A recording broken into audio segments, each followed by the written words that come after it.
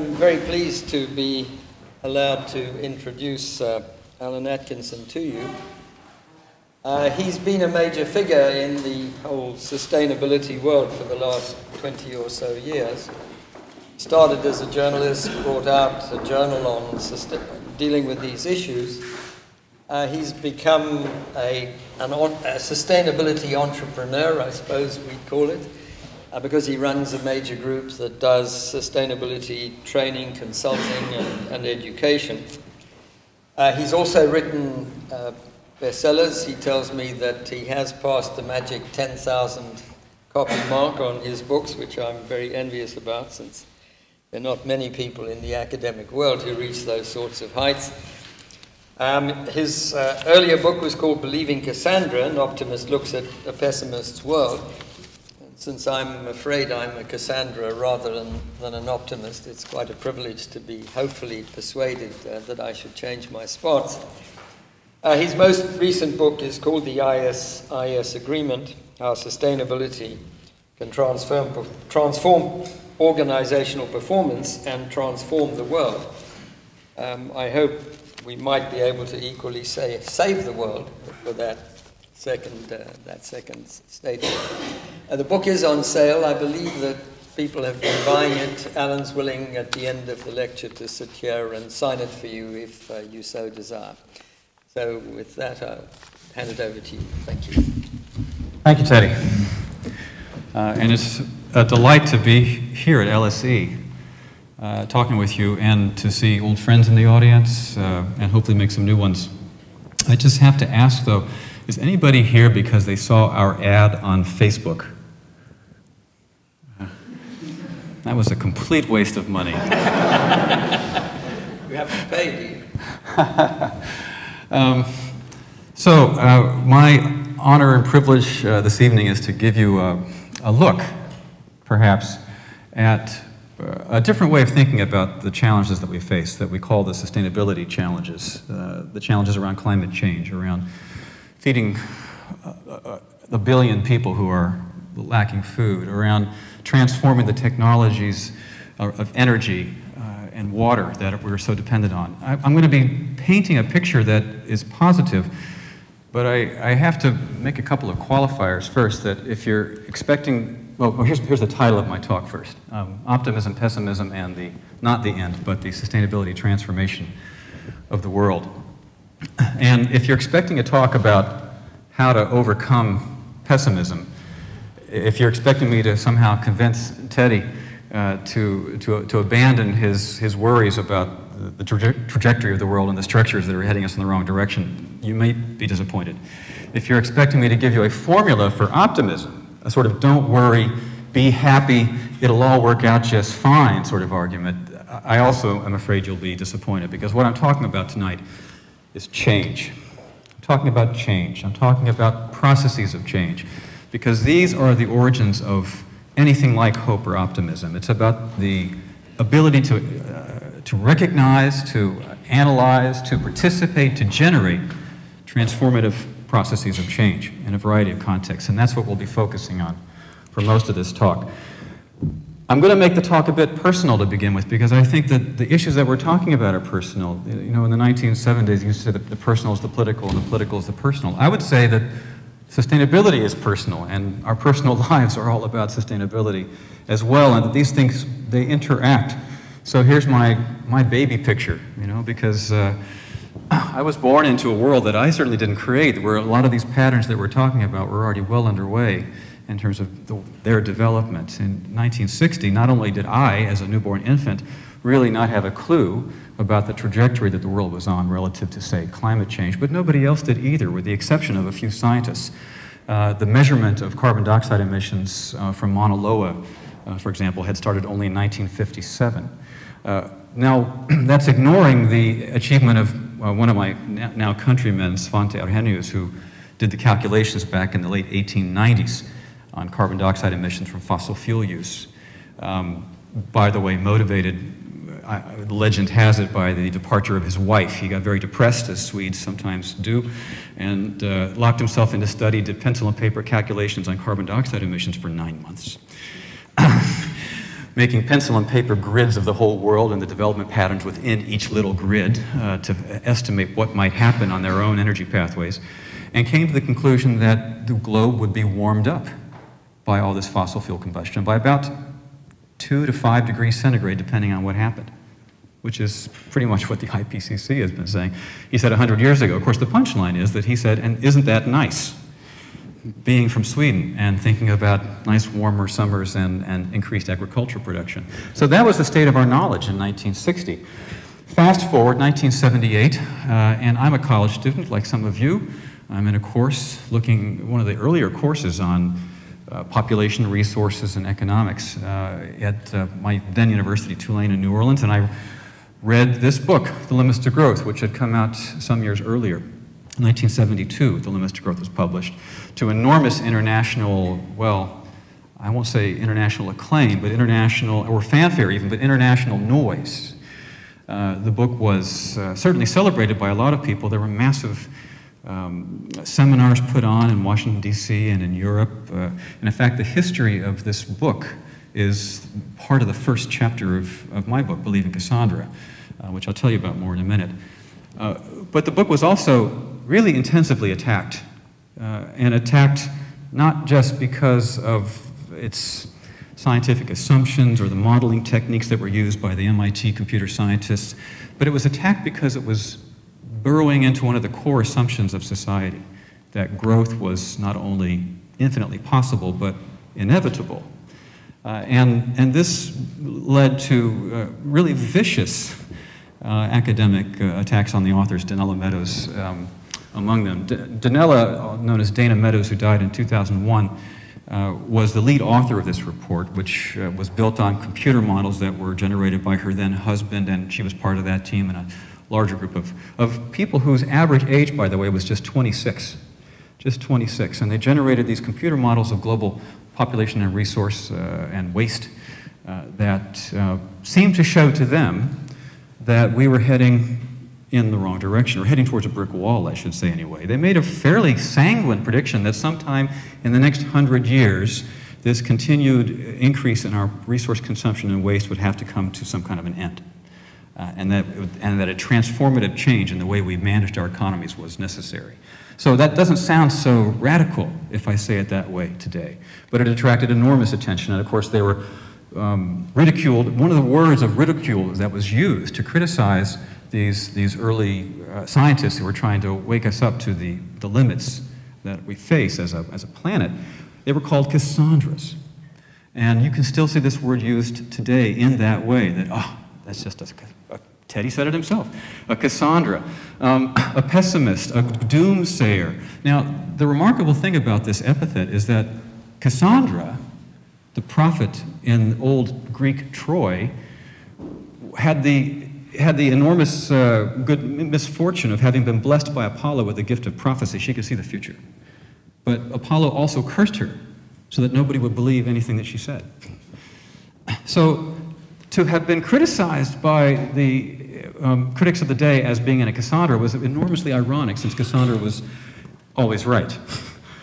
And in fact, even the Wall Street Journal in 2008 in a cover story, finally, you might say, I took this as a kind of an indicator that things had changed, ran a cover story saying, well, basically the argumentation in The Limits to Growth probably needs to be seen as essentially correct. Now, they sort of hemmed and hawed around that, at least in this cover story. But they did come to that conclusion. I, through a complicated series of career moves, ended up editing a journal on sustainability, one of the first of its kind, I guess, at least in the U.S. context. And one of the contributing editors was Dana Meadows. So she became a friend, a mentor, a colleague, and she asked me to do a book that would somehow translate the arguments in The Limits to Growth to a broader audience. So I did that book. It took a long time to get it. A little of the backstory behind Believing Cassandra.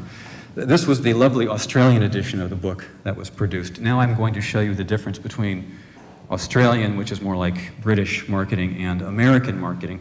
This was the original American cover of Believing Cassandra. I don't know if you noticed the difference there. I'll take that. Just see if you see. So which is one of the many reasons I'm so delighted to be working with Earthscan. I have to say, this book went through a lot of bad drafts. I mean, really bad drafts. This was the cover of the actual first outline that I submitted to my publishers in the US for this book back in 1999. Saving the World in Your Spare Time, How to Restore Nature, Prevent Economic Calamity, and Rescue Civilization from Chaos and Collapse in just minutes a day. I was trying to be a little funny, but I didn't realize just how funny I was being. And fortunately, I got some very good advice about how to reapproach the book and how to put a personal voice into it and how to begin to think about what's involved in making change. And part of that notion and why I started off this lecture also by making it kind of a personal story was to help readers and help all of us begin to identify with what's happening. But it's not just a series of abstract events that's occurring out in the world. It's something that's happening to us, to people we know, increasingly in this Facebook world, people we really actually know, I mean, I've got Facebook friends who are sitting in Egypt or Kenya and whose daily lives are affected by the things that we write and study about if we're teaching development studies. I'm sure Teddy does as well. And I also got the advice to draw on the wealth of intellectual capital in my network of friends. This is a group called the Balaton Group, which you may never have heard of. It's a network of researchers and practitioners who have been working on sustainability and systems for a long time. Founded by Danila and Dennis Meadows, authors of Limits to Growth. Meeting for 30 years, once a year on the shore of Lake Balaton in Hungary, where a lot of sort of innovative thinking occurred about things that are now standard practice in sustainability. Often, many things began as informal conversations in a network of people.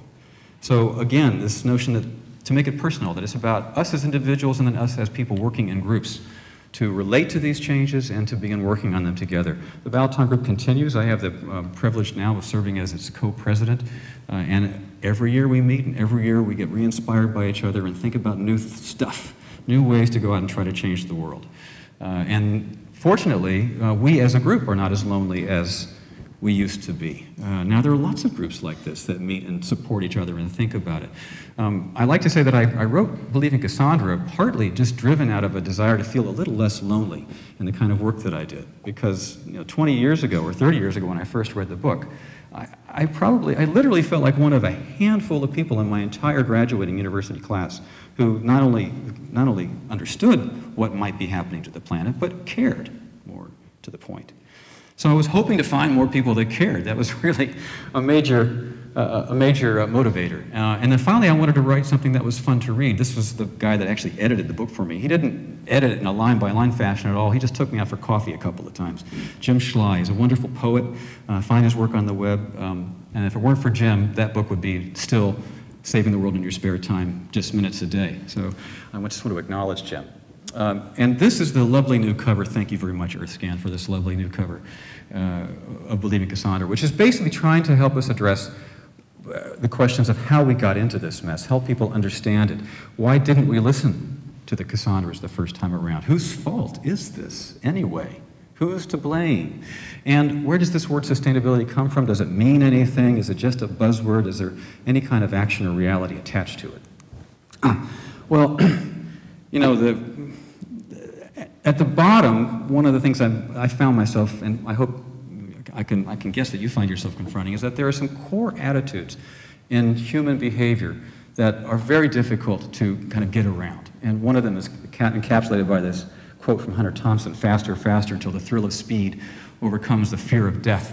And it leads to a story that's told in one of the opening chapters of Believing Cassandra, which I thought I'd share with you. 1982, I was living in Malaysia, working as a therapist for heroin addicts, believe it or not, on a prestigious fellowship.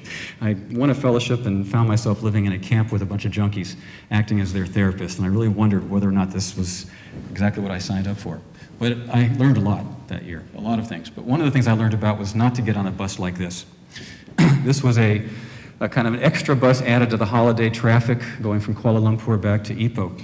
And in those days, Malaysia did not have the fine highway systems that it had. It had very good drivers. In fact, it had the lowest accident rate in Southeast Asia, but it had the highest fatal accident rate in Southeast Asia because people would pass constantly on these two-lane roads.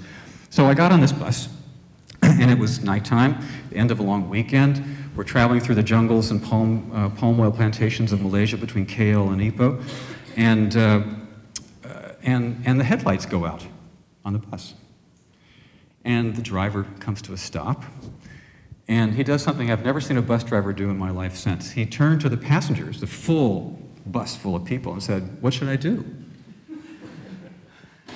And the passengers said, in Malay, "Jalan, jalan," it means go on, go on. So he gets back on the road, and he's driving at 30 or 40 kilometers per hour, steering by the light of the oncoming headlights, which, by the way, are full of cars that occasionally are passing other cars in really rapid fashion. So they would come out, they would suddenly see the glint of a huge bus, coming, and then dip back into the lane. And, I'm just sitting here holding onto the seat going, oh my gosh, what's going to happen? I'm a little excited, though, I confess. This is one of those cultural experiences I signed up to have, So we go on for another 15 kilometers or so. And the rain starts, and the Malaysian rain starts. The dumping rain starts, and that makes it a little bit harder for him to steer. But you can still see the headlights coming through the windshield until the windshield wipers stop. So he stops the bus again.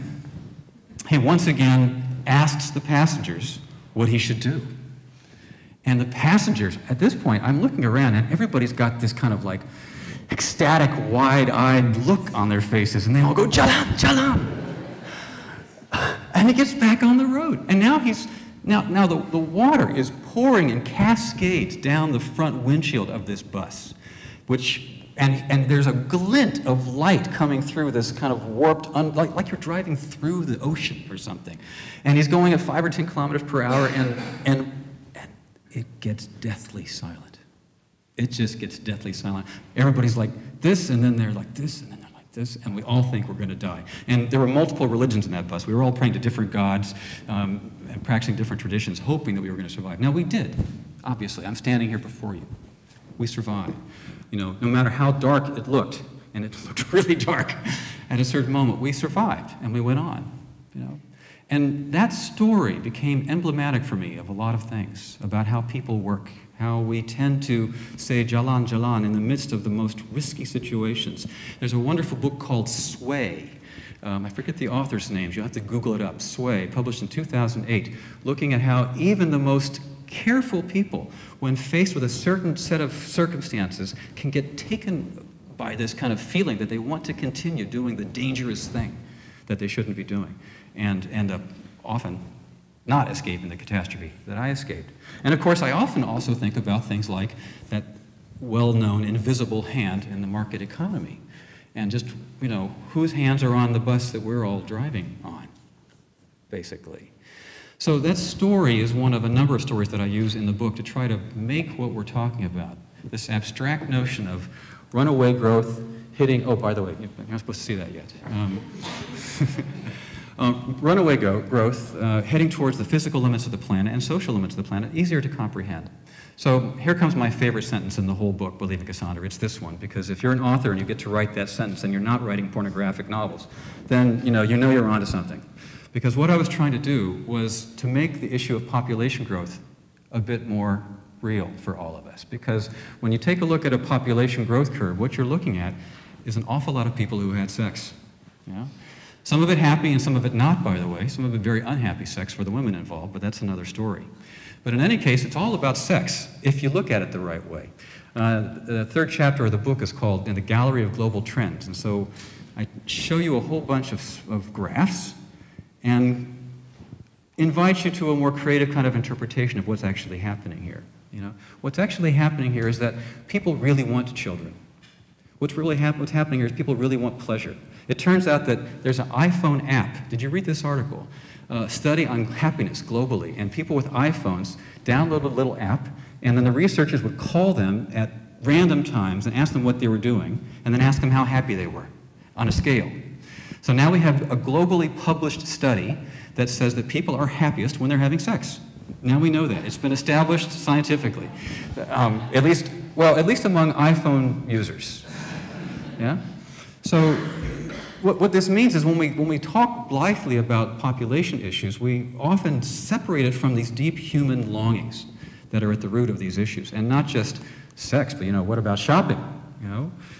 As a deep human longing, which apparently people have, since it's not state-controlled economic planning that's producing lots of shopping malls around the world. There is something in the human that enjoys the experience of the diversity and acquisitiveness and variety and intermingling that occur in a market of any kind. And shopping malls are just the modern markets. It's been that case for all of understood human history. But they all have a backside. They all have a backside. And the particular backside of shopping includes the garbage in Cairo or the traffic jams in Jakarta, where the cars are coming into the city at such a rate, the sales is coming at such a rate that they're literally predicting that the city's traffic system will turn into a parking lot, that it'll be impossible to move in just a few years' time.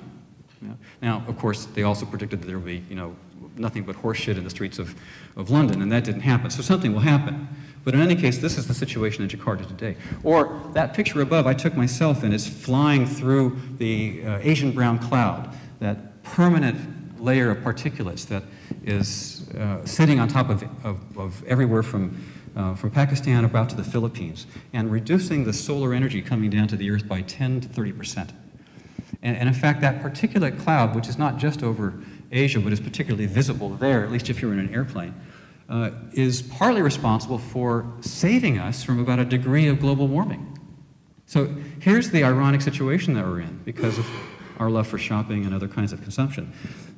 If we were to actually clean up our air, we would be in more trouble than we're currently in. We have to keep doing what we're doing, even though what we're doing is bad for what we want to stop doing. Do you follow me? We're in a kind of a Chinese finger puzzle. So it's even more complicated or worse than you thought. If you didn't know about global dimming, then read about global dimming, and you'll say, oh my goodness, this is even more reason to be pessimistic. Consider the internet, which I use every day. I'm sure you do too. It's fantastic. Look at this happy couple looking at their shiny new laptop, and the backside of that is, of course, this is the titanium mine effluent in one of the regions of China where titanium mining is occurring. So these are all good news, bad news stories for all of it. We get pleasure. We're really drawn to these things. They're not small matters that we are so drawn to them. Take light, for example, which is producing light and heat is, of course, one of the core things that we burn stuff to produce. And if you live in Africa or you live in the Himalayas and you don't have electricity in your village, the coming of electricity is often equated to the coming of the sun. I mean, suddenly your children can do homework, your whole rhythm of life changes, you have access to technologies you wouldn't have had before. So this is not something we want to say that the world shouldn't be allowed to have because we need to reduce carbon dioxide emissions. Yeah? It's interesting. Here, by the way, if you've heard the phrase peak oil, this is the first acknowledgement in print by the International Energy Agency that peak oil is a reality. It's the most recent report just released in the last couple of weeks, and you can see it. I mean, this is current crude oil that we know about. This is the oil that we know exists but haven't actually started harvesting yet, and this is the stuff that we expect we might find. So even if we are as optimistic as this new policy's optimistic scenario is, then we have reached peak oil. Oil's at a flat. Yeah, oil's at a flat. All right, so as I said, we're not in the realm of optimism yet. We're still in the realm of describing just what the situation is. And the situation has to be understood not just in terms of what's happening in an issue-by-issue basis, but what's happening in pattern terms. So as I put these graphs up on the screen, which come from the International Geosphere Biosphere Program, please just notice the shape of all of these curves. The shape of these curves, which all of them show that classic hockey stick sort of shape that we've learned about from watching movies about climate change. This is called exponential growth. And it's the phenomenon of our time. It is the signature phenomenon of our time. I actually have a song about exponential growth, but I wouldn't dare to sing it at LSE. You'll have to go on YouTube and Google me up to find me singing the song about exponential growth. For you, what I want to say is that if this is not a familiar phenomenon to you, it's worth understanding, because it is both the real essence of the problem that we're facing when it comes to the sustainability issues that we're talking about. And it is also the source of understanding why there's any reason for optimism in the world, as you'll see as we get a little farther into this. All of these graphs could be interpreted as good news or bad news depending on your perspective. Yeah? The growth in paper consumption, for example, really incredibly fast. Now, if you are somebody who's worried about deforestation, that is bad news. If you're somebody who's worried about literacy for girls in Egypt, that is good news. Yeah? There's more access to books. Everything has a positive and a negative aspect, which is why in talking about these issues we have to try and, I believe anyway, understand why we're being drawn and driven to do the things we're doing rather than just kind of demonizing some sort of force out there that's pushing us in the wrong direction. The result comes here. How many of you have seen this study from Nature on planetary boundaries? If you haven't had a lecture about that at LSE, I strongly encourage you to invite someone here to talk about this paper. It was produced by an international team of scientists who took on the task of thinking about where we were in relation to the limits of the planet, on water, on climate, and everything else. And by the way, I'll just add a footnote. I mentioned this group, the Balaton group, earlier.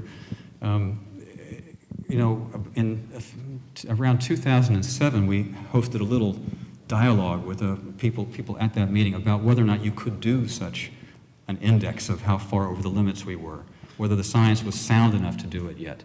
And one of the participants in that dialogue went back to Stockholm and started another sort of think tank set of discussions. And to make a long story short, it ended up being this paper. So, you know, sometimes just hosting a little dialogue of people can be the generating idea for something that becomes, at least for me, quite important, which was this paper, which helps us understand where we're over the line already. And we're over the line already in areas like the nitrogen cycle, phosphorus and nitrogen, the nutrient cycle on our planet, biodiversity loss, and on climate change. And we're approaching this green line, which is the safety zone, in several other key systems. The paper's online in Nature. You can find it and read it. You don't have to pay to get to it. If you're in LSE, you can always find it. This is maybe one of the most important papers on the global situation that I've seen published in the last 10 years. Yeah? So I strongly recommend it. That's the nature of the problem. And you're responsible. It's your fault. No. One of the things that is a key message of believing Cassandra is that it's not about individuals, it's about systems. It's about systems. It's about the systems that have been patiently built by the generations previous to us in order to increase our developmental quality of life. Yeah? And then those systems have a momentum all their own that is impersonal. It's not a personal matter, it's an impersonal matter in terms of what's actually driving the change. It becomes a personal matter when we're thinking about how to make the change. But even if all you do is read chapter 4, that will help release you from some of the emotional guilt that sometimes attaches to people who are trying to wrestle with these issues.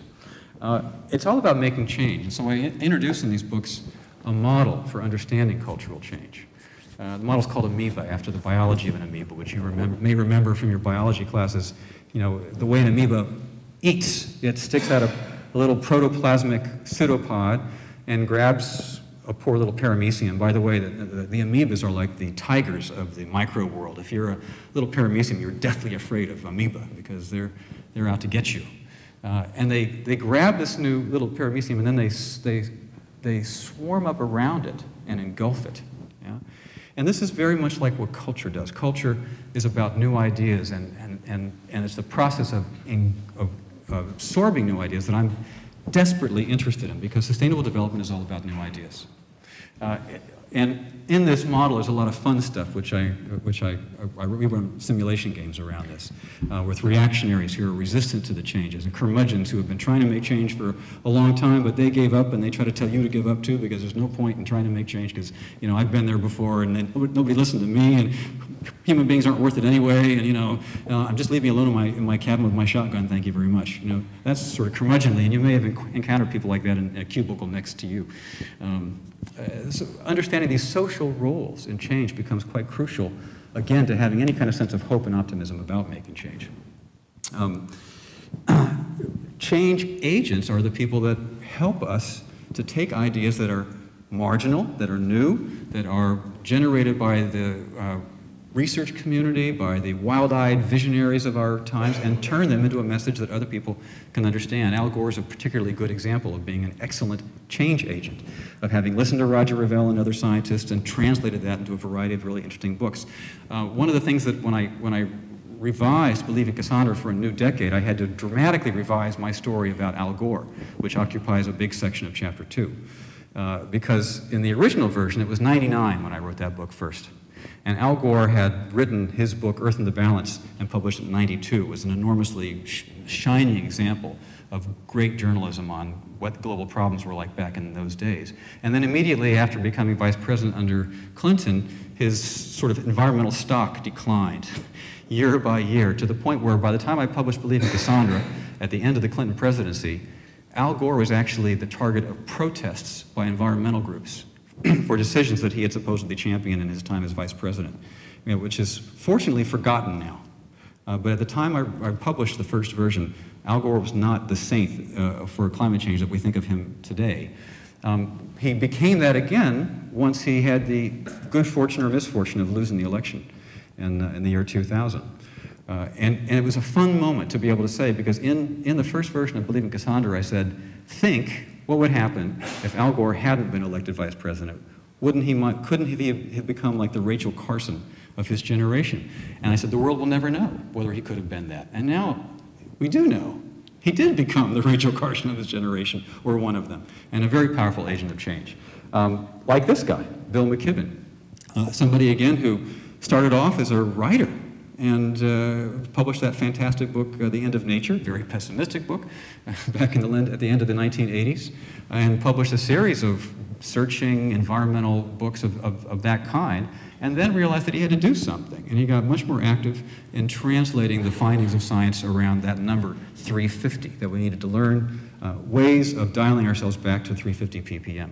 And by the way, if you haven't been tracking what's happening with 350.org, I really recommend it. Right now they're doing a global an art project that involves thousands and thousands of people creating exhibits that can only be seen by satellites from space. So they make these huge things, and then the satellites take pictures and they publish them on the web as part of their actions around raising awareness on Cancun.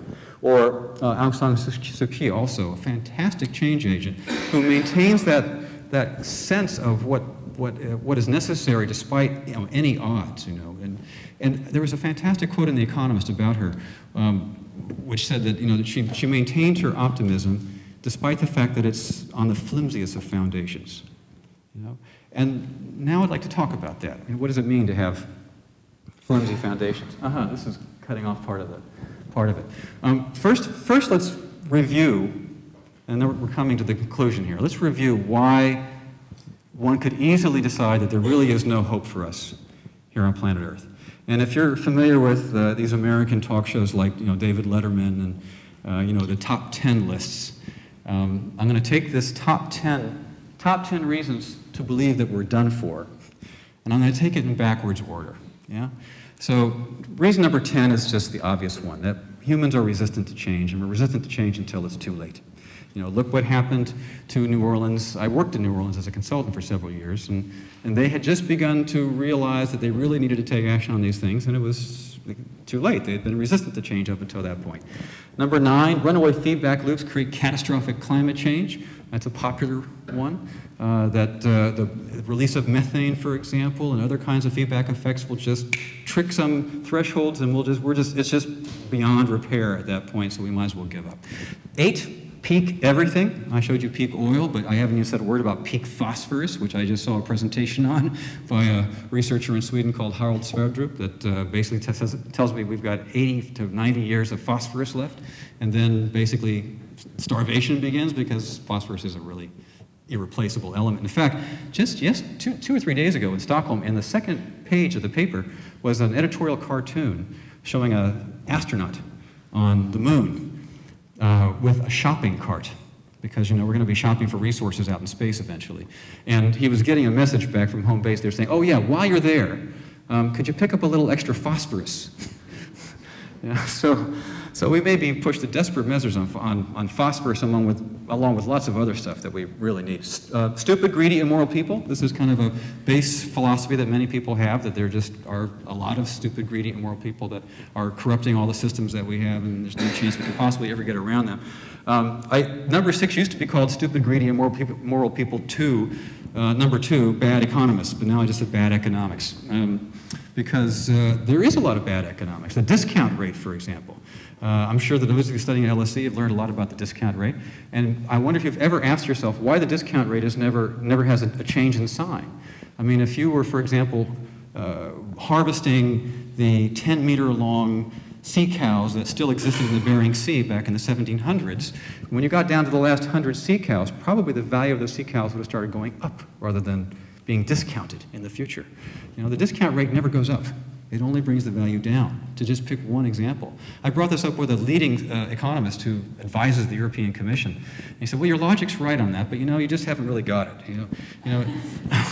The thing is, I mean, take a species, he said. If a species goes extinct, well, then eventually the technology will emerge that we can recreate that species as long as there's enough demand. You know, we can just, everything's substitutable, he said. Everything's substitutable. So that's what I call bad economics. And bad economics absolutely could drive us, you know, down the road to destruction. I know that LSE doesn't teach bad economics anymore. You've gone through a transformative change in the institution, thanks to the presence of Nick Stern and others, and Teddy, of course. There's sway, which I mentioned already, or the human tendency to fall for wishful thinking and to just imagine that the bus is going to survive whatever you do because you turn yourselves over to fate. It turns out that, you know, the top pilot in KLM, who was the chair of their safety committee, made an enormous number of really bad decisions based on sway, based on his desire to make it on time, based on his desire to get out before a certain deadline, and caused the worst aviation crash in history at that point on Tenerife. Read Sway. It'll really help you understand how humans really work. For the water, food, energy, financial collapse, it'll all happen at once. It'll all happen big, and then we'll all be scrabbling around for the leftovers. 3, resource wars go thermonuclear. We're raising the ante here on what could possibly go wrong. 2, self-fulfilling prophecies of the apocalypse. That's where you have, you know, splinter religious groups or other kinds of groups who just decide to bring it on by accelerating things like the Unabomber tried to do in the American context, you may recall, with his letter bombs. And I think if the Unabomber had access to a thermonuclear device, for example, that might have been interesting. And the last reason, the number 1 reason why we may not make it, is because life is good. Life is really good, because those of us who live in the parts of the world that need to change most have a really comfortable life. And that makes it very, very difficult to change. So we could probably stop there and go have beer and commiserate about the fate of the world. But I do have, of course, the top 10 list of reasons why we will make it. I'm going to spend a little time on each of them. I'll first go through the whole list. Number 10 is the human brain. 9, the powerful effect of getting the prices right. 8, the rise of the green economy. 7, harnessing exponential growth to new technology. 6, corporate leadership.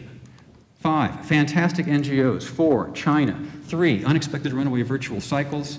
2, the big impact of the small fraction of people who are idealistically and ethically driven. And the number 1 reason why I think we'll make it is because we have no choice. Now, let me tell you what I mean by that.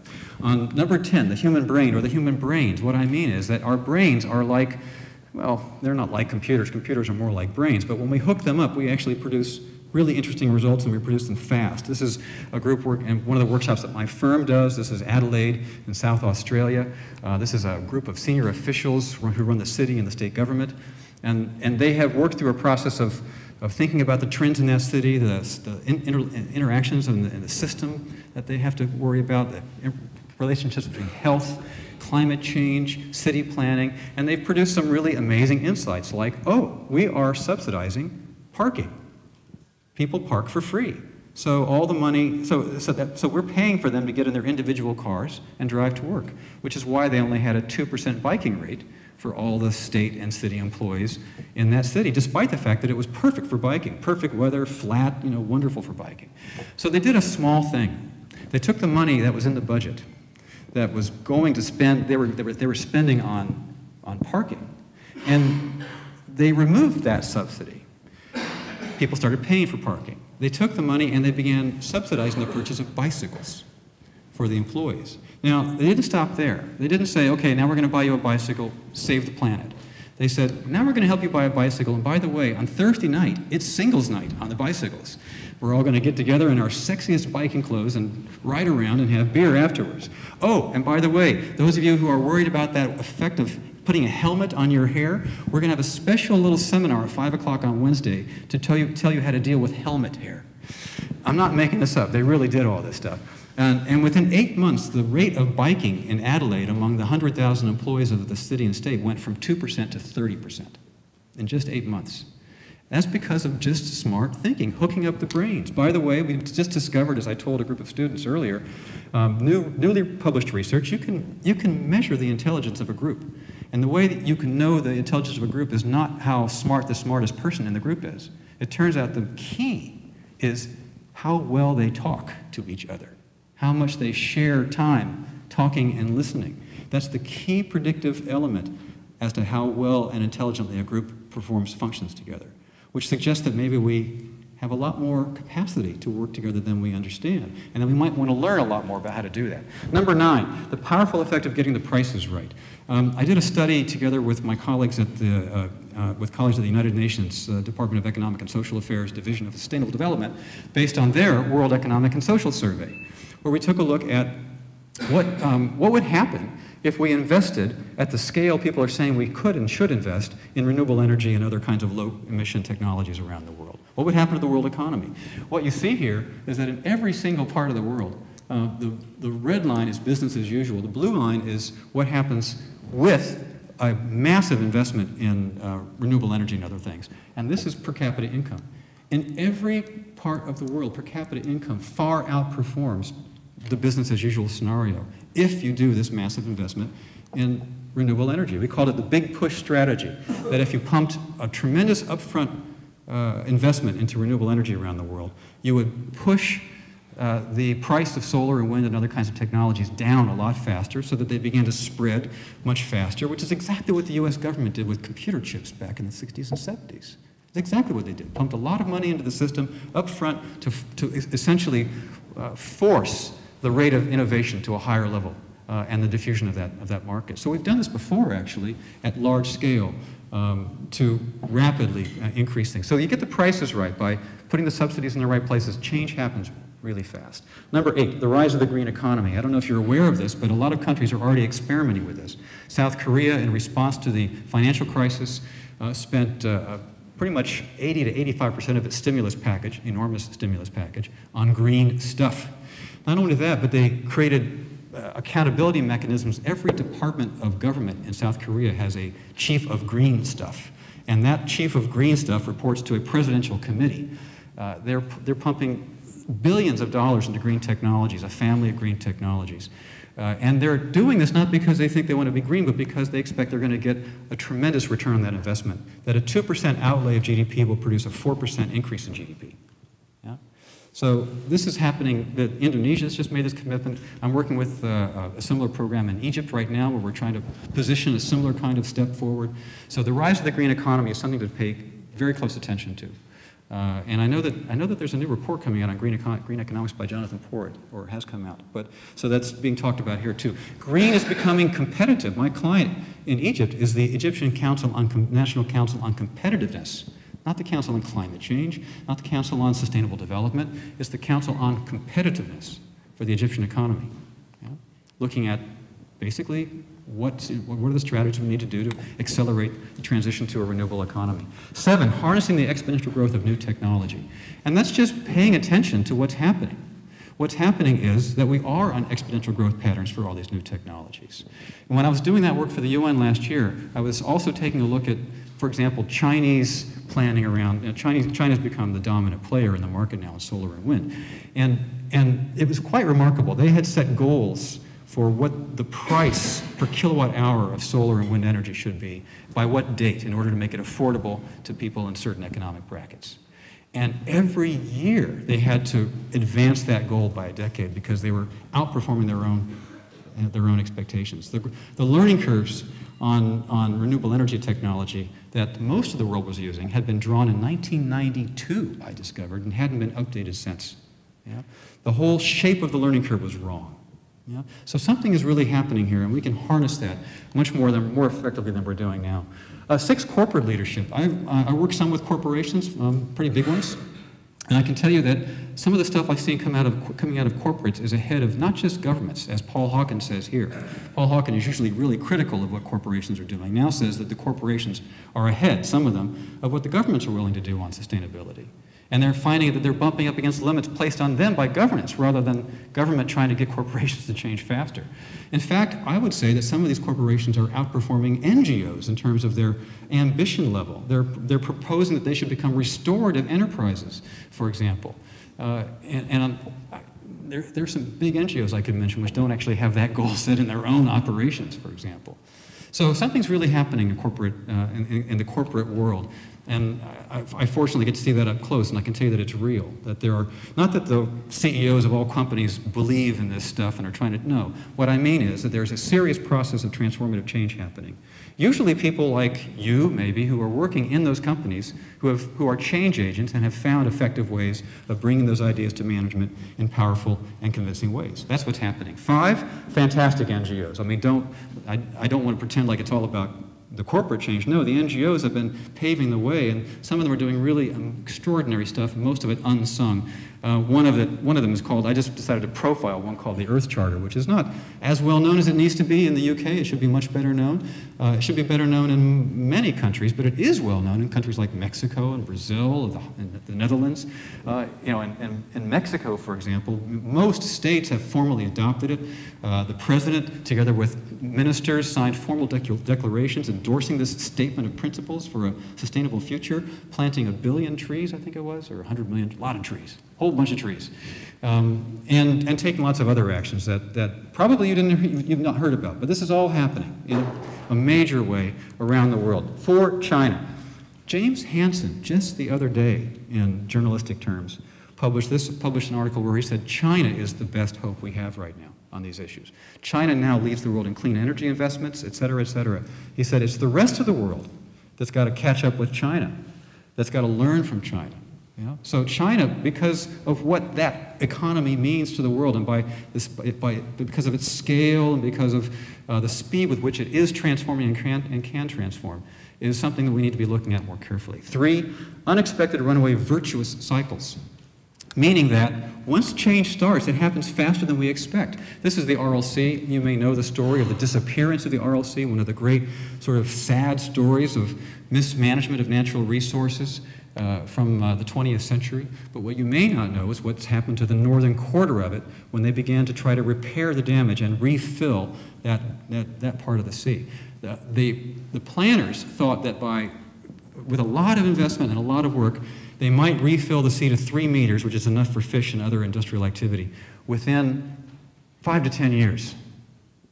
In actual fact, it took only 7 months to reach the 3 meter level, because a lot of system effects kicked in that nobody could have predicted. We don't understand systems very well. They unravel faster than we understand, but they also re-ravel faster than we understand. And this is something we can also almost bank on, I would say. 2, the big impact of the small fraction of people who are idealistic and ethically driven. I was saying to this group of students and colleagues earlier that, if you're waiting for the entire world to wake up and have an epiphany experience and start working on sustainability, then you'll wait an awful long time. But if you work on the people who do care and try to essentially help them and multiply them, then they can be very powerful agents of change. This is Junko Edahiro, a good friend of mine who started her career as a translator. In fact, her story is a remarkable one. She couldn't speak more than a few words of English when she went to the US for a couple of years with her husband, decided to teach herself to be a simultaneous translator for 2 years, accomplished that goal, and then practiced her craft by translating for people like Lester Brown and Al Gore. So then she became an expert on sustainability and climate change and environment, and now was recently the sole woman and sole NGO representative on the President's Advisory Council on Climate Change. Not only that, but she's really clever. She gets the Ministry of Environment guys, they're mostly guys, and the Ministry of Financial Affairs guys to show up at these biking events. So they bike together in Tokyo. No, they run together. I'm sorry, I'm getting the biking and the running mixed up. They run together, they do like a half marathon together, and then they go, drink sake. And they're getting to know each other and building relationship. She's a change agent. She's a remarkable person. Remarkable people are also right around you, like my friend Michael Lunn, who's sitting right in the middle of this theater. Michael, in 2 years' time, took a piece of completely destroyed farmland in Sussex and turned it into an ecological farm, certified. He's selling local food to local people with, happy cows and happy chickens. And I was just there last night, so I know for sure that this is real. And it happened in just 2 years, and he deserves to be singled out because it's an enormous accomplishment. And it shows to us that these things can happen and can happen very quickly, and that individuals can make it happen. And finally, by the way, here's some more people I wanted to just celebrate. This is just an example of the people I have the good fortune of meeting with and working with around the world. This is a group of Tibetan women, and one of them took our training course and then used this particular method that we have to then develop some new strategies for empowering the women in that part of Tibet. So individuals around the world can generate change and are generating change. It's happening right now. Finally, the number one reason why this will happen is that we don't really have a choice. This is our one planet. We're not going anywhere.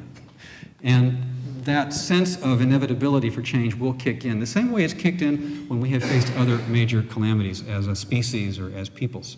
Walking by the war exhibits here in the UK, I'm reminded that when faced with a serious threat like war, people really do change. They do change. This is a graph. It's in the opening pages of my other book, The Sustainability Transformation. By the way, the title of that book's been changed because we wanted to just call it what it was. It's a book about change, and it's a book about sustainability. So that's the name of the book, The Sustainability Transformation. And in that book, I just kind of sum up all this stuff in one graph. I say, look, this is the unsustainable stuff. It's been getting worse and worse because it's growing. This is fossil fuel use and pollution and the gap of the rich and the poor, but it will peak and drop. It will have to. It will either do it because we say we want that, or it'll happen because it's required. And this is the sustainable stuff. This is the stuff that's happening right now. This is the change in renewable energy, awareness, the Nagoya Agreement on biodiversity, which dramatically increased the amount of the earth and the sea that we're willing to set aside for nature. Still far too low, but we went from 1% of the sea to 10% of the sea in one global agreement, and from 3, I think, to 17% of the global land surface for nature. That's an amazing accomplishment. We don't really pay attention to these things when they go well. We notice Copenhagen because it didn't go well. We don't notice Nagoya because it was a kind of routine major breakthrough in international negotiations. Yeah? Okay. So that's the message of the books. And I wanted to just kind of close with a few inspirational messages that are not mine. These are the things that keep me going. Like, for example, Gregory Bateson, the major problems in the world are the result of the differences between the way nature works and the way people think. Yeah. So, which is a way of kind of releasing us from the sense that people are somehow morally to blame. This is a mismatch in the way that we've evolved to desire and develop on planet Earth and the way that nature works. And we're having to learn that dance, which is what we're learning right now. Alfred North Whitehead did warn us that the major advances in civilization are processes that all but wreck the societies in which they occur. This is a kind of a Schumpeter notion that we should expect some pretty serious dislocation if and as we go through a successful transformation. Francis Hodgson Burnett, at first people refuse to believe that a strange new thing can be done. Then they begin to hope that it can be done. Then it is done. And all the world wonders why it wasn't done centuries ago. Yeah? And I invite you to think back on the things we actually have accomplished, and isn't this true? Yeah?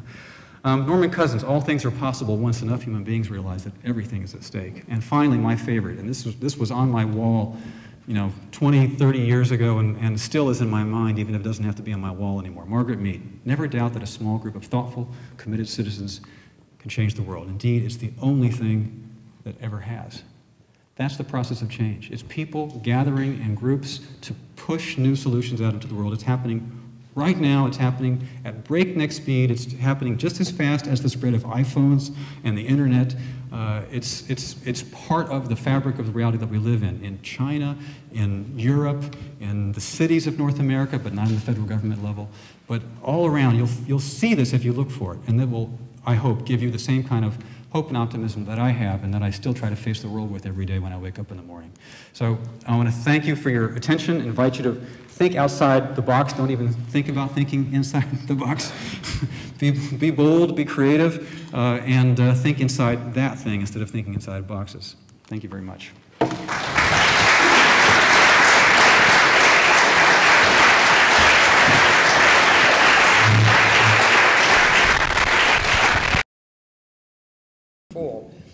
Is of a place that actually is in the business of producing change agents, of producing exactly those small bunches of thoughtful and well-informed people who are hopefully going to go out and solve this problem. So we've got half an hour for you to up your capacity by taking advantage of having Alan here.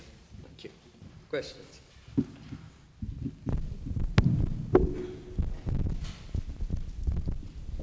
This is kind of a long one. Okay, I'll take notes. So with all of this in mind, if you get people at the top to understand the whole system's perspective, there might be two things that they would do with that. The first, I would say, is a trend toward cooperation on the international level, which you see, for example, with the Arctic Council and commitments by Arctic powers to work together about resources in the Arctic. The second option that they would have is to go through a resource scramble. And so the same nations that are engaging with the Arctic Council are also bickering quite significantly. For example, Canada shot over the bow of a U.S. ship that was going through the Northwest Passage. And sure, and Russia planted a titanium flag on the bottom of the Arctic Sea. Right. There are potentially more explosive situations than those. For example, China's involvement in Sudan and Iran, and India's involvement also in Iran with oil. So how do you suggest that we make sure the world takes the first path, not the second? Boy, that was a big question. Well, I mean, first let me say something really rather banal. And the really banal thing is to get involved rather than just observing. Yeah. So when it comes to international negotiations, it turns out that citizen engagement of various kinds actually does have an impact. When it comes to, however, the powers that be and resource scrambles, I'm not going to be a Pollyanna and suggest that it's all going to go really nicely. I think it's going to go in a really difficult, sort of bumpy way. On the question of the Arctic, there you've got a fairly delicate balance of things, but you've got a few actors that are more enlightened than other actors, and the thing to do is support them in their efforts to be good facilitators of that process, for example. In cases like Africa, then we have to turn to someone like Teddy, I think, who's more of an expert in these matters. But that's a long conversation that has more to do with the interesting interplay between China's need for resources, by the way, many of which are being used to create products for Western export, or export to other countries, and the challenging framework of expectation that the West in its development aid has laid on top of some of those developing countries. So it's not just about China. It ends up that Chinese investors are better at creating jobs for some of those people than Western aid donors. That's what the Africans think. So they're usually happy to invite the Chinese in to get the road built rather than talk about the environmental impact statement that has to be produced first before they'll get the money, for example. So these are not simple matters. They're matters that require kind of a fearless and searching inventory of how we do aid to begin with, and then a fearless and searching inventory of how we negotiate with China about its role in these places. Now, thinking about change and transformation and sustainable development is not a replacement for very, very sophisticated international diplomacy. So that's a game that will continue, forever, and for which there's no simple answer. But I will say that engagement, for example, in Africa in ways that promote sustainable development of the kind that we're talking about, and particularly self-empowered sustainable development, are likely to help diffuse those tensions that might happen. I'll just pick up one example. Mali has often been raised recently as a kind of a model of surprising success in a turnaround in its approach to dealing with food production. And what's interesting about that is that it's not often talked about why they actually got much better at food production. And why they got better at it was that they stopped listening to the demands that they not subsidize their food market. The West practices a lot of subsidy in agriculture and then tells Africa not to practice subsidy in agriculture. And Mali finally stopped doing this. This was very well reported in the New York Times, by the way, and as a result had an explosion of food production. So there's some pretty fundamental development economics issues that are part of the politics of development that we really have to lift up and talk about, in addition to talking about the beautiful examples of green agriculture that we could also talk about. So you asked me a long question. I gave you a long and nuanced and very undefinitive reply, but I hope it at least points you in a couple of interesting directions. Hi, thanks, Alan. My question: if you went onto the street out there and you asked 1,000 people what they thought sustainability meant, you'd have 1,000 different answers, pretty much. Well, you'd probably only have about 100 answers that they even knew what the word meant, but go on. Yeah, it would be terrible if you're a researcher, if you knew anything about sustainability. So we have an issue of literacy, and that, because we have a problem with literacy and in terms of sustainability, we also have a very poor narrative that nobody really communicates this properly. How do we identify or create a common language that is clear for people, for them to make decisions and undertake actions that actually move us towards, so that common language can be spoken whether we're here in London or whether you're there in Stockholm or in Mali or wherever. So we've got that ability to actually clearly demonstrate how we are going to move forward.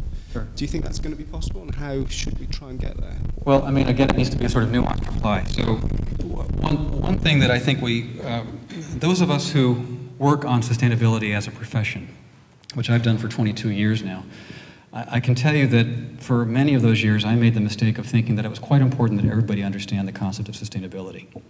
And one can end up having a kind of a missionary zeal about these ideas. Systems thinking, sustainability, et cetera. Everybody's got to understand it.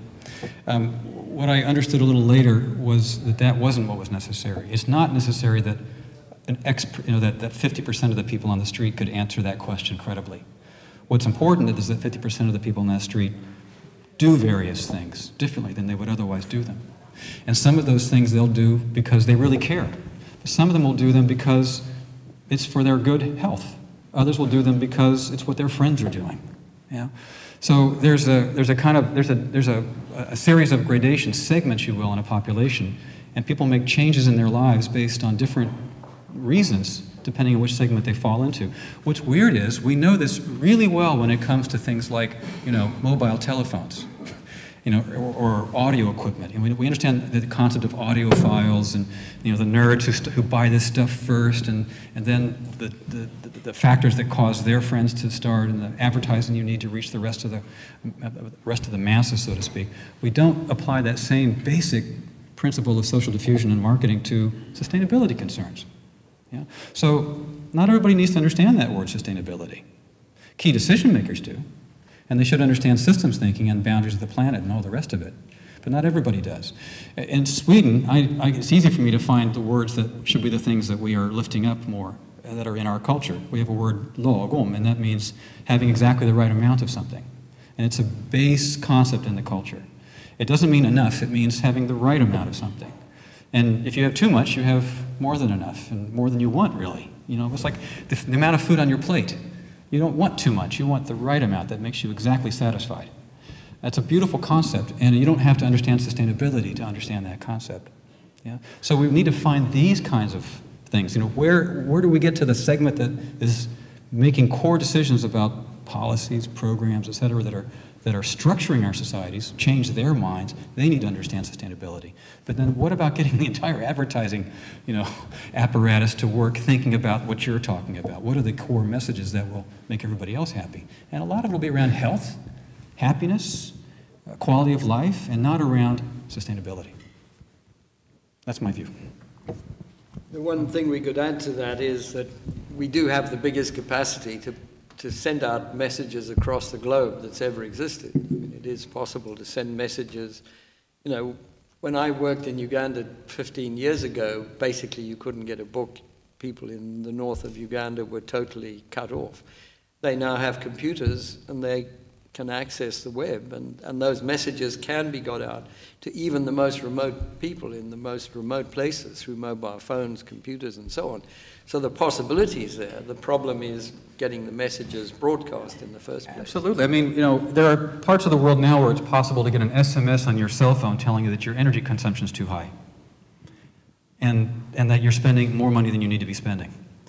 And so one of the things I'm putting into the PowerPoints and reports I'm working on in Egypt is, you know, Egypt is very high density the mobile telephone sector is very successful in that country. So why not leapfrog to that kind of technology with a 5 to 10 year time delay, but still, so that energy conservation, which is now completely absent, just jumps over several steps and gets to the point where you're getting instant feedback that, hey, you know, you're spending too much money on your power bill. Go home and turn off the lights. You know? And that has nothing to do with sustainability. It has to do with basic, you know, interaction with a market. More, please. Yeah. Questions?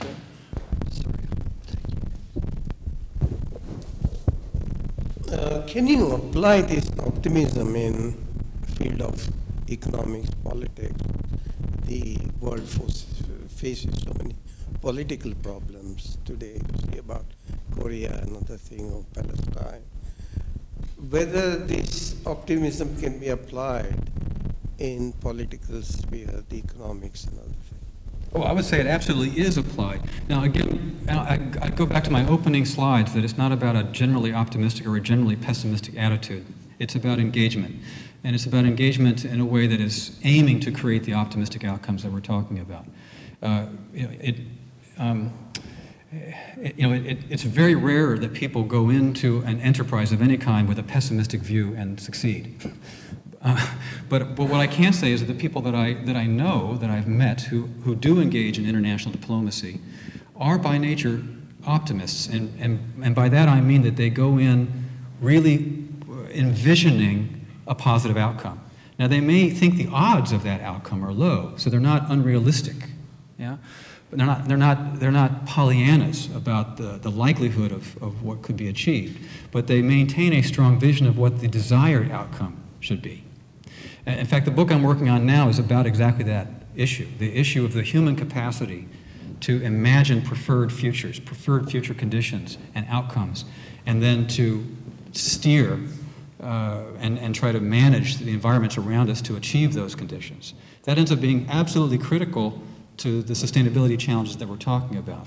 But in the realm of international diplomacy, where I have very little experience, but I do have a few friends and acquaintances who work in that area, that's a common quality that I see in them and that I see them bring to their work when they're negotiating in very, very difficult situations in the Horn of Africa or in Palestine, is the ability to hold within themselves an image, a description of that positive outcome, to communicate it effectively and even with the right timing, by the way, not to just sort of paint pictures of pie in the sky to the people they're interacting with, but to slowly introduce them to that vision and to try to create shared vision. There's a wonderful story about what happened in South Africa. One of the interventions that happened in the transition out of apartheid in South Africa involved a scenario planning exercise where people from all sides of that potential conflict were brought together and said, okay, here are 4 possible outcomes for what could occur.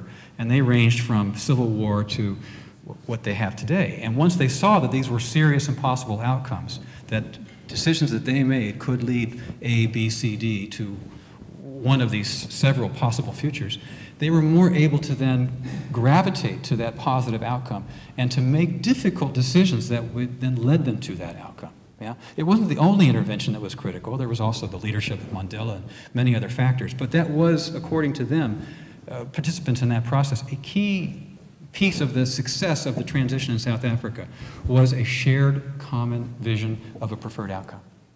So that's, again, and I'll come back to my first point, that's not about just being optimistic.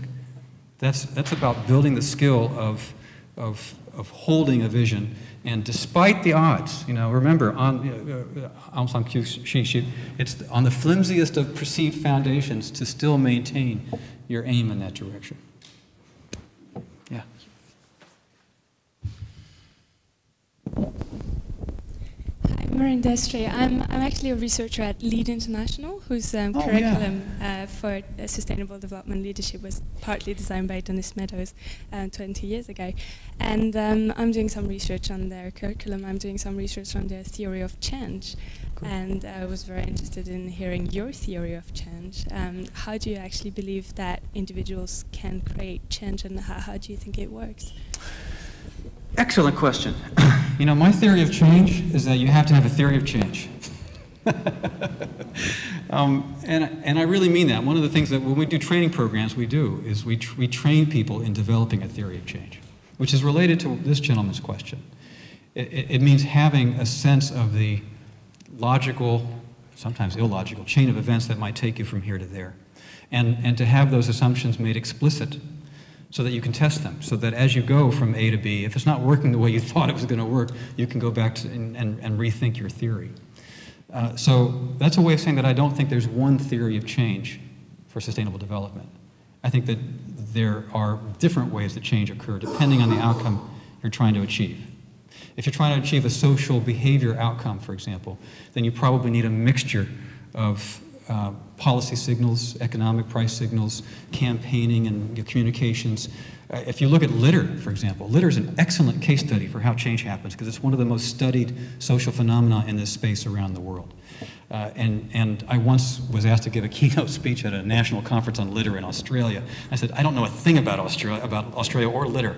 But they said, well, we like your speeches. So I had to do a month of homework just to give a credible speech on litter, and I learned a lot. And one of the things was that in every place around the planet where this has been studied, it came down to 3 things: good infrastructure, good policies, and repeated messaging. And if you took away one of those things, litter came back. Even if it had been gone for 10 years. If you took away the repeated messaging, litter came back again, and you had to start your process all over again. Yeah. So that's a theory of change for litter. But when it comes to transport, the theory of change is a lot more about what infrastructure you have and what incentives you have for people to use it. So it's not about a specific theory of change, although I do think that there are change agents, and that change agents change systems. So I do have a kind of a core theory there that I learned from Everett Rogers and others who studied diffusion of innovation starting back in the 1960s. But the main thing is that I think good theory, my theory of change is that we have to have good theories of change, and then if we test them and learn from them, then we are more effective than if we don't. Hope that's helpful. I have the lady at the back there. Thank you for your presentation. My name is Cookie. I have 2 questions and a comment. My first question is, you talked about corporates actually leading governments and politicians, and I'm just wondering, that's also what I see in the private sector as well working, and I was just wondering, why is that? Is it the failure of citizens in kind of motivating politicians to make the decisions, or is there something taking place that's not very clear? That's a good question. I think it's a mixture. I mean, I've got a couple of case studies in my books that I like a lot. I think there's somebody in the room that worked at Citigroup, if I recall. And there's a really interesting story about how, why did Citigroup, for example, Citibank, ultimately sign the Equator Principles, which were, the ethical standard around lending at that time. And the story is quite fascinating because it's the combination of a lot of activist pressure. And you may remember this, they were like running, the activist groups were running full-page ads in the International Herald Tribune, calling the chairman of Citibank, international public enemy #1 for the Citibank's lending practices. And it's apparently a true story that he was on vacation in Europe and his grandkids saw this picture of him. And there's a story after story of activist pressure on Citibank. At the same time that a group of people led by a friend of mine, Herman Mulder, who was at ABN AMRO Bank at the time, were framing the Equator Principles. So you had activist pressure plus an option that showed up which allowed for a transformative change to occur in that change anyway to occur in that company's practices. In addition to a lot of increasing awareness and scientific awareness and cultural awareness and sort of general social pressure. That's just one case study on one company. So the short answer is there's usually a lot of factors in play.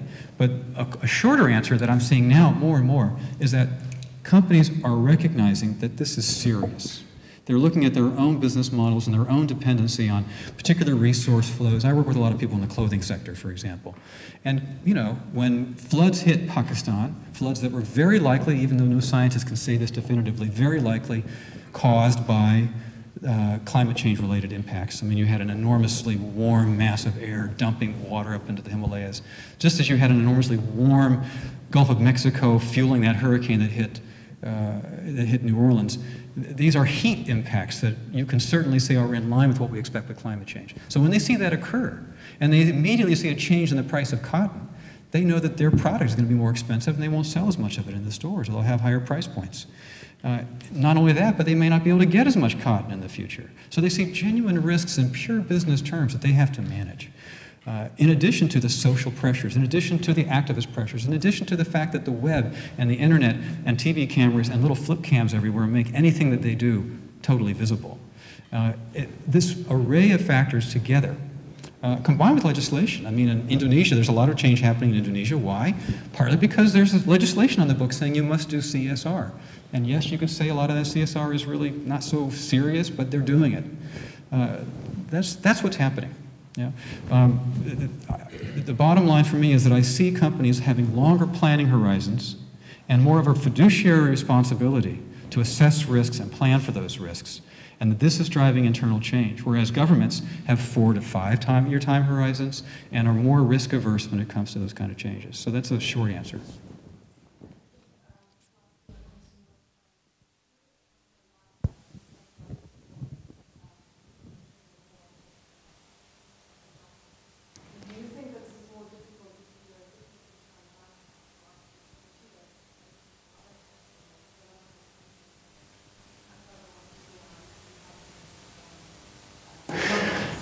That's a good question. I don't know. I mean, I think it's hard for all of us to give up comforts that we have, and I'm not sure that that's the main message of sustainability is to give up the comforts that you have, is to find new comforts that replace the ones that are not so great, or to choose the comforts based on a different set of criteria. So when it comes to clothes, for example, buy fewer of them, better quality that you like more. There's a company in Sweden that I work with, for example, that took a look at its business model, realized that it was based on overproducing, and then hopefully they would hit the mark with a certain percentage of their production, and the rest of it they would sell off really cheap or ship off to charities and all kinds of things, dump even. And they realized that it was a better business model for them to produce less, do better research on what consumers wanted, and get them to buy it at a higher price point, but less of it. Their revenues survived, and their entire, their resource flows reduced. So it's possible to do this. I'll end with an anecdote. I don't think this is any kind of an answer, but I ran into a young guy from Shanghai walking to a conference recently, and I said, so, Shanghai's changed a lot. First time I was there was '82, and then I was back in the late 2000s, and it's changed a lot. What's it like for you? And he said, oh, there's too many choices. He says, I go to the store and, there's like so many different kinds of shampoo and it's just too much. He says, it's really stressful. This is a very well-dressed, internationalized, Shanghai, MBA student. So it's not impossible to imagine that in any culture we can rethink what the products we consume might mean to us in terms of our happiness and satisfaction. It's not completely out of the ballpark. Over there. Hi, thanks for your talk. I was really interested when you said that the intelligence of a group relates to how much they talk to each other. And I wondered if you could expand on what you mean by talk to each other and what a good conversation is, because you gave a wonderful example at the beginning when you were on the bus and the lights went out and the windscreen wipers went out, and then the driver turned around and he talked to you and he said, "What should I do?"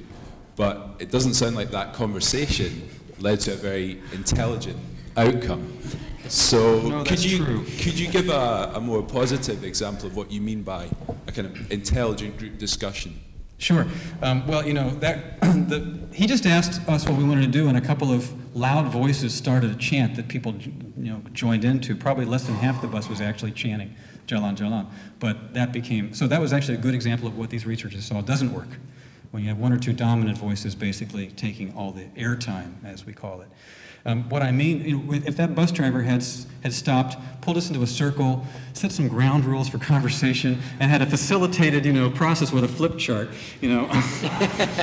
I'm guessing we would not have kept going. I'm guessing we would have found another solution. So, the one reason why I liked that study so much is that it confirms something that in my firm that we do, which is run an awful lot of workshops and processes where we either teach people or help people in a planning context to sit down in small groups with some good, clear ground rules, share information across disciplines or sectors or departments, whatever they're doing, with some guidance on a good outcome for that conversation, produce a good outcome for that conversation. And we're not unique in this. Lots of practitioners are good at this. I can see a few of them in the room.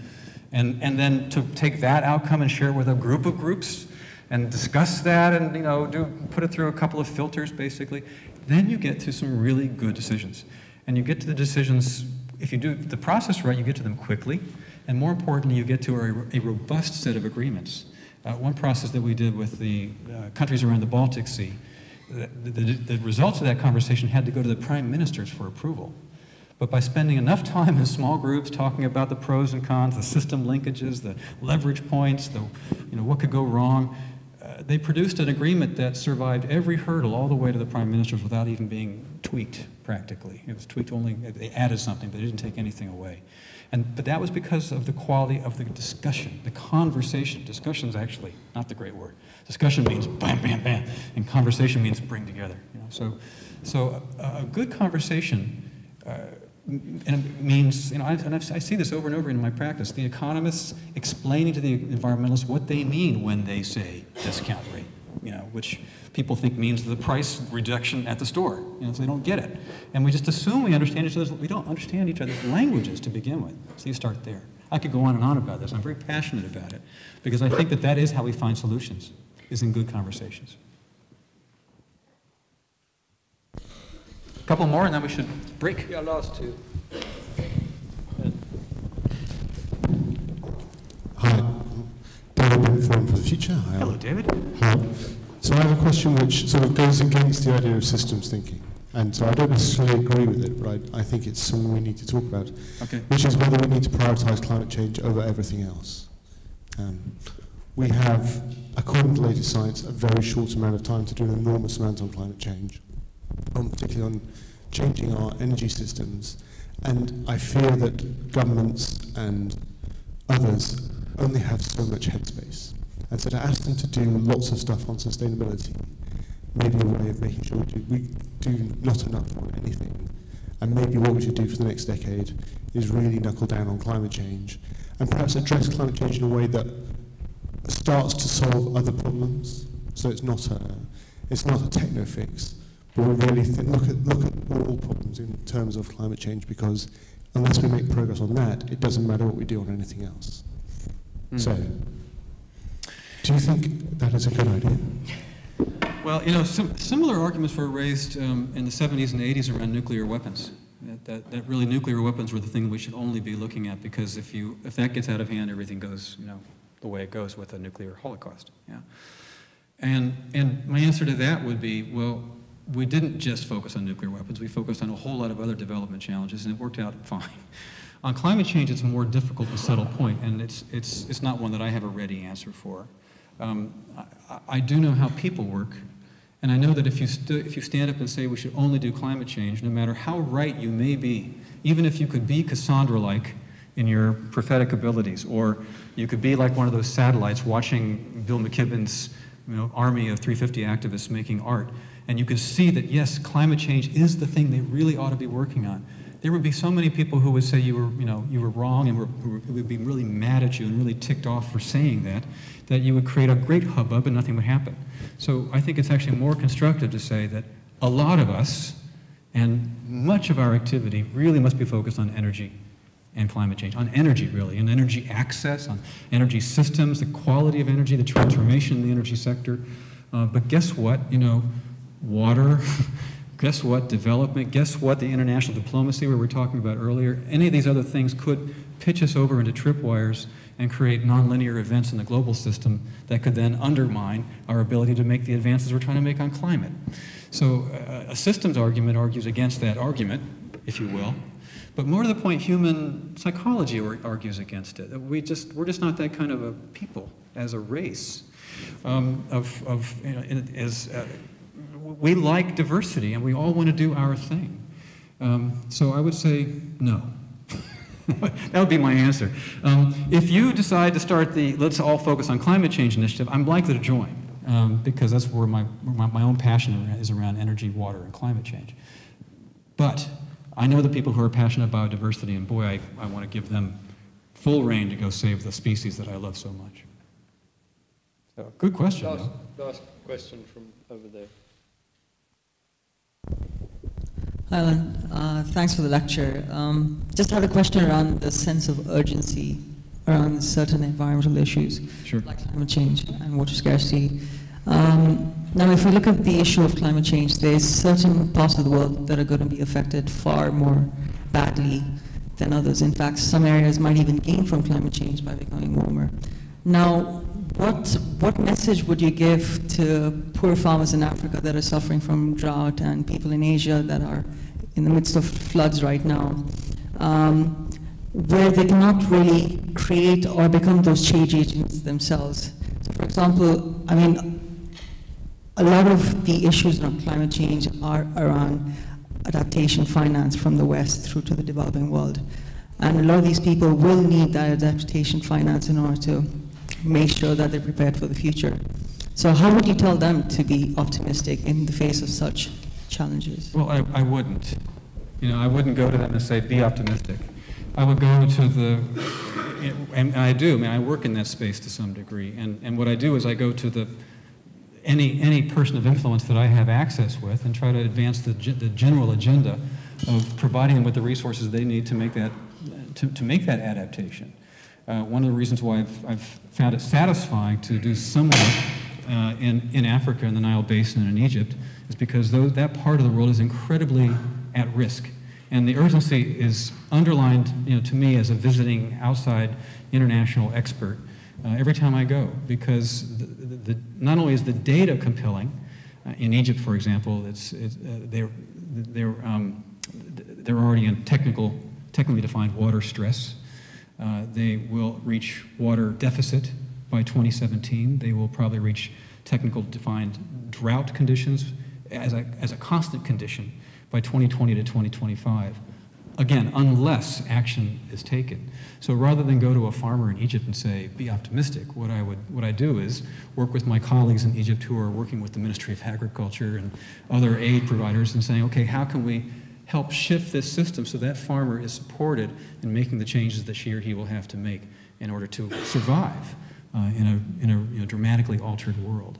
So that's what optimism means to me in that context. Again, it means, going back to this gentleman's question, having a clear vision of what the desired outcome is, and then in whatever role you've decided to take on in that change process, working at those points of change with as much focus and care as you can while holding that vision, no matter what, basically. And then if something happens and that vision becomes impossible because the catastrophe's occurred, well, then it's the vision of recovery from the catastrophe, It's Garrett Hardin, who wrote the classic, and this is probably a good thing to end on, he wrote the classic essay, The Tragedy of the Comets. And he was an interesting thinker, Hardin. He said, humans are interesting. because the pessimistic ones have been bred out of the population. I mean, if the Mongol hordes have just destroyed your village, and you decide that this is a really depressing situation, and you go throw yourself in the river, your genes do not continue. But if you wake up the next morning after the Mongol army has passed on, and like Scarlett O'Hara, you say tomorrow is another day, and you begin rebuilding your hut and have kids, you go on, and your genes go on. And so we have a natural tendency to want to go on. This is something in the human condition that people either celebrate or decry, because it can also give us a kind of a Pollyanna, not face the truth equality. But I agree with Hardin on that, and I think that what that means is that the work of people who are seriously and professionally interested in promoting the outcomes we call sustainable development is to keep thinking about what tomorrow means, and to try to generate the tomorrow that we hope for, and never give up in terms of imagining that it's possible. Because once we stop believing that it's possible, it stops being possible. Thank you very much. Thank you all I think we'll have to stop there. If I could just say that I think we've had a remarkable sort of statement of one of my big propositions, which is pessimism of the mind, optimism of the will.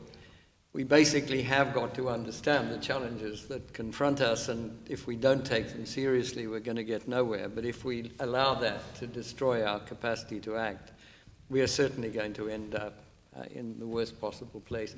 Thank you very much for a very